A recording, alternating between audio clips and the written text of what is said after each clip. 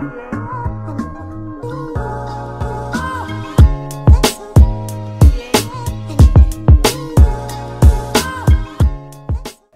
up gamers, Cryptico here, and welcome back to Lowering the Mark, a show where I analyze the current and former world records of Mario Kart 8 Deluxe time trial runs to see how these records get faster over time. We'll look at elements such as the loadout, racing lines, and mushroom usage to better understand what's bringing these times down. If you haven't already, please consider subscribing to my channel and hit the notification bell to be the first to know when my videos go live. For today's episode, we're jumping back over to the retro side and taking a look at one of the classics at its fastest speed. GBA Mario Circuit at 200cc. On May 9th, 2017, the world record for this run was set at 1 minute 3.617 seconds by the American player Matt. Fast forward to over 4 years later on May 31st, 2021, and we see the record now sits at 59.968 seconds thanks to the Dutch player Stur. That's a 3.6 second improvement between records and an impressive 5.7% faster time. Our former world record holder Matt has broken 5 world records on this course only and has only spent 4 days holding at least one world record. Our current world record holder Stur has broken nearly 250 world records across 14 unique runs and just reached his 1300th day holding at least one of his 8 current world records. At pre-release, the world record was 9 seconds away from 1 minute and it quickly got closer to that mark thanks to players such as StarkcellX, Jimmy, and Matt. Once Kevin took it down to 102, he brought the record down by a few more tenths before FLC took over. Then Cinda would be the one to get the next second break. Now into 101 territory, Kevin came back and battled with Jimmy and Stur as he brought the record all the way down to a 101.3. But unfortunately, it wouldn't last that long as the top time. Stur stepped up and in the middle of dropping 10 consecutive world records, dipped under 101 and was now less than a second away from an epic sub. After 2 separate records that each lasted for over 300 days, Army stepped in and stopped this reign before it got 1 day longer. 1 day later, Stur responded with 15 consecutive world records that ended with the prized minute break as he went 59.9 in May of 2021. In total, the record was broken 77 times by 17 different players. The loadouts here have a similar theme, but one does it better than the other in terms of performance.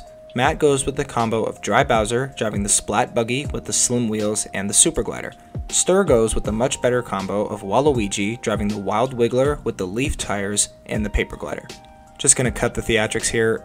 Matt has a higher top speed stat, but falls off in the important ones such as acceleration, handling, grip, and mini turbo. His loadout just isn't on the level it needs to be to go under a minute. But Stur definitely has the performance stats in his favor, and it proved useful as he was actually able to go under 1 minute. This course is one of my favorite retro ones only because of how simple it is. I appreciate a course that's all about how well you handle the kart. Any course that feels like a proper F1 course is a course that I enjoy. Now let's watch our racers break some records. Just a heads up, some of these sections are incredibly short, so some of the explanations might be a little broad.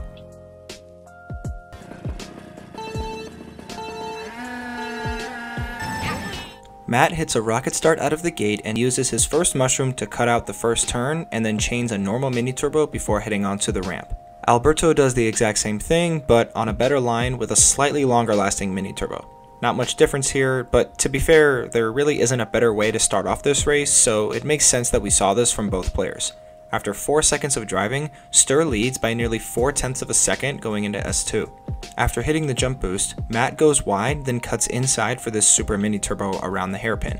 After hitting the left zipper, he drifts off the zipper ramp and carries that up until this next turn where he starts the next drift he'll continue into S3.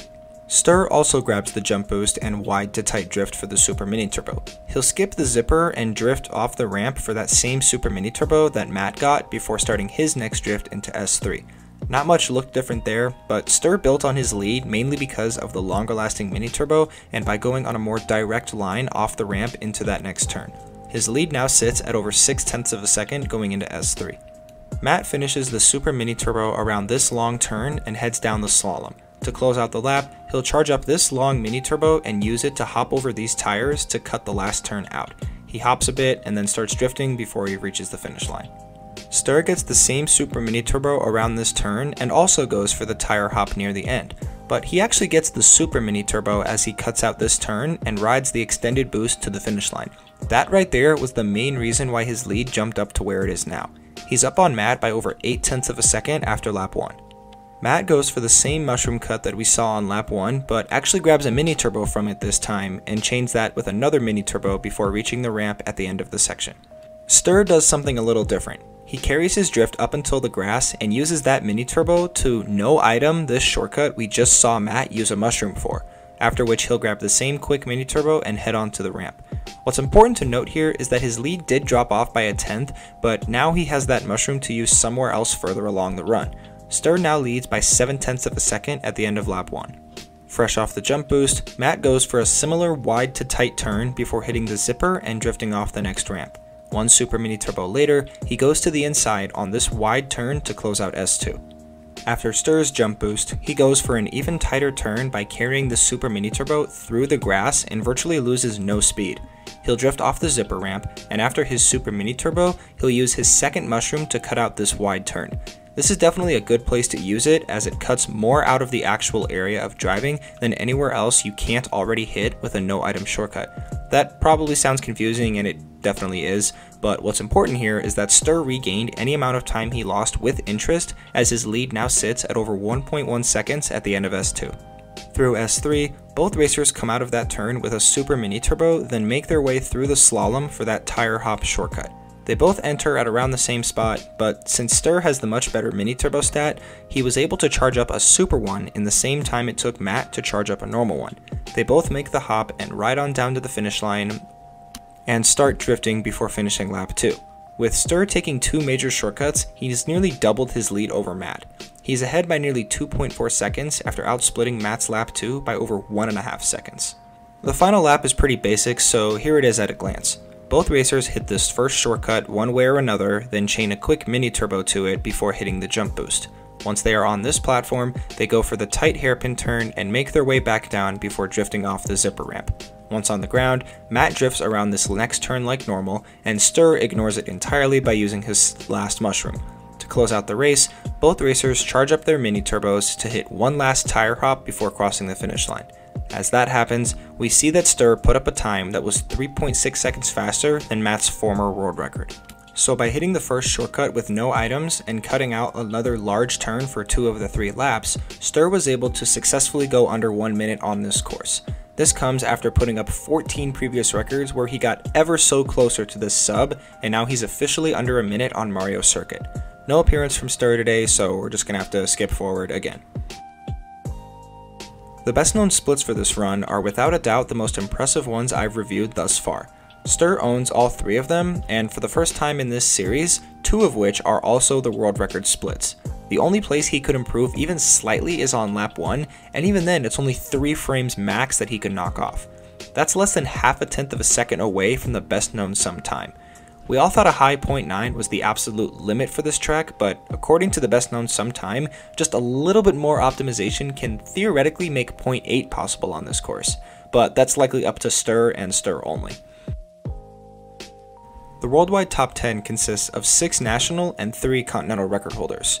Stir sits at the top, nearly half a second back is American record holder Grant, and in 3rd place, representing Norway, is Pi. The 4th and 5th spot belong to Spanish rivals Genzua for Admin and Alberto, separated by 4 1,000ths of a second. The next 4 on this board share only 2 100ths of a second in separation and include names such as Bry, Army, Mies, and Sarah.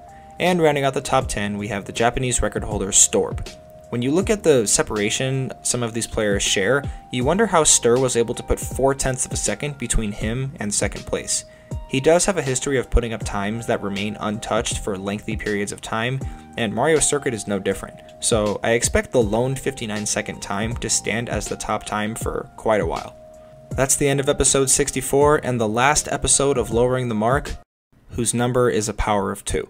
I hope you found it interesting. If you did, like and share this video with your friends, and comment on which course you'd like me to analyze next.